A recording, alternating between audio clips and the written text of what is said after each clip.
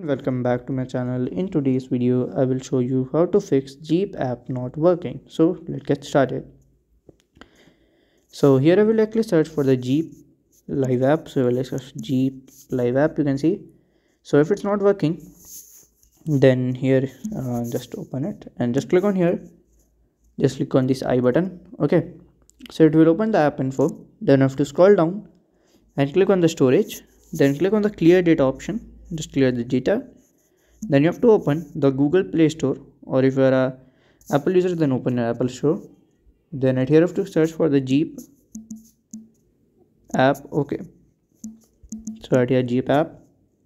So here we can see my Jeep Life app. Okay, so at here you have to see for the update. If it shows the update, then you can update it and you can use it. If it's not, it has been updated and you can use it.